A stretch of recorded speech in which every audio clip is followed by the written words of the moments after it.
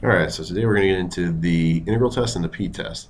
And the integral test is basically what I have written up here. If you have the sum of a sub n, an infinite series, and the integral of f of x, where we're going to let a sub n basically equal to f of x. Now, f of x is a function, it's continuous, it's differentiable, therefore we can take the integral of it.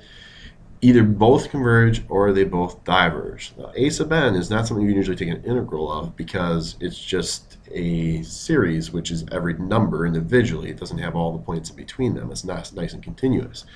So we're going to write a new function f of x which basically looks a lot like a sub n, and it works for all the individual points, but we're going to take the integral of that particular one.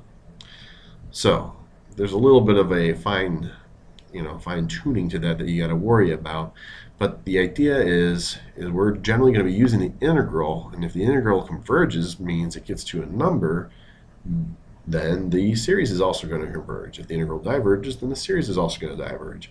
And remember, we kind of talked about the series being a lot like the area under the curve. We did the area under the curve originally by doing the series of f of x times delta of x, which would be the width, and f of x is the height.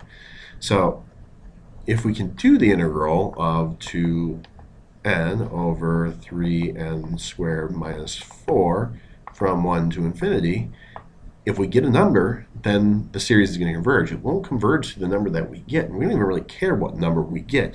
We just have to decide whether it's going to converge or diverge. Now, this is actually called an improper integral. So it's where I'm going to use the notation with infinity up here, but technically you should be having this be b, and you're going to be taking the limit as b goes to infinity. But both work the same way. So I'm going to revert back to the untechnical version of trying to actually plug in infinity. So, all right, how do we do this integral? Well, I mean, you might think of it being an arctangent or something like that, but it's just a straight up u substitution. So we're going to let u be the 3n squared minus 4, and the du would be 6n. And we've got 2n up front, so if we dn, and you can do this in terms of n's, or you can write them in terms of x's. If you want to rewrite this as a 2x instead of a 2n, the problem will work exactly the same way, but it doesn't really matter too much. So we end up with the integral. This is our u. We got a 2n, and then we got a 6n dn. We got to solve for dn, which is going to be du over 6n. And a lot of people like to skip this step, but the n's cancel. 2 and the 6 become a 1/3 out front. So the n's are gone, and you basically have du over u, which is natural log.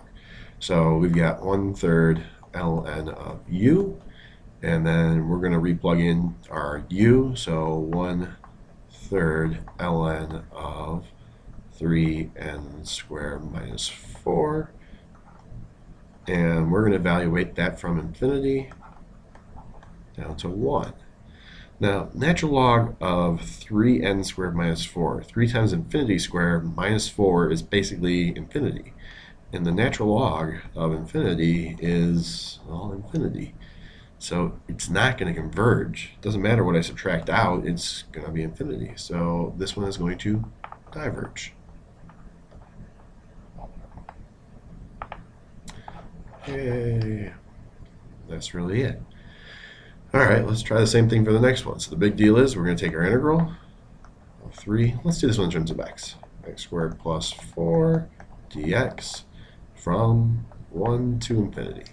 Now this one is the arctangent, so this would be 3, and then we've got to do this over a over 2 arctan of x over 2, and even if we do the integral slightly incorrect, like if we forget the over a part out front, or if we forget the over a inside, it truly doesn't matter, because now we're going to do arctangent of infinity over 2, plug in our infinity.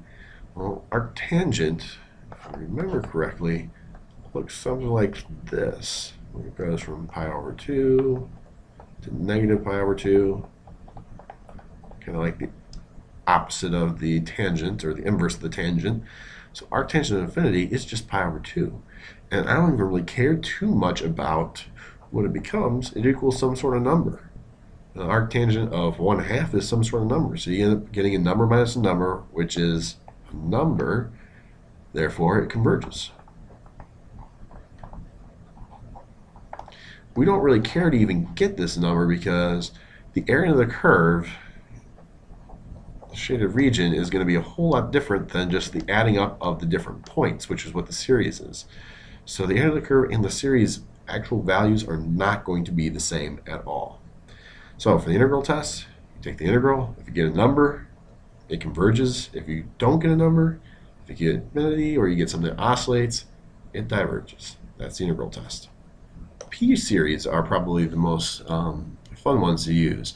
And you basically have one rule. If you have a series that looks like so, and the value of P, which is the exponent, always has to be an exponent, is greater than 1, then it converges. And if P is less than or equal to 1, it diverges. So 1 doesn't work, 1/3 doesn't work. If you have a negative exponent, it flips up to the top, and then you're adding in a whole bunch of things up on the top. That doesn't work so well. You need it to be in the bottom, you need it to be bigger than 1, and then it works. So do the following series to converge or diverge? Well, P equals 1, therefore it diverges. And here, P equals 3, so it converges. That's it. A whole lot faster than a lot of the problems we've done so far this chapter. Now, number 9 here, the problem is it's not written out as a series, so the first thing you've got to do is figure out how to write this as a series. Well, this is 1 over 1 squared plus 1 over 2 squared plus 1 over 3 squared plus 1 over 4 squared plus 1 over 5 squared.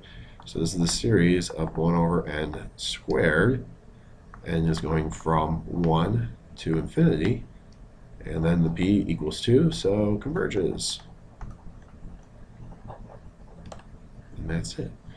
And a lot of these will ask you to justify, so it converges by the P series. That's all you've got to say.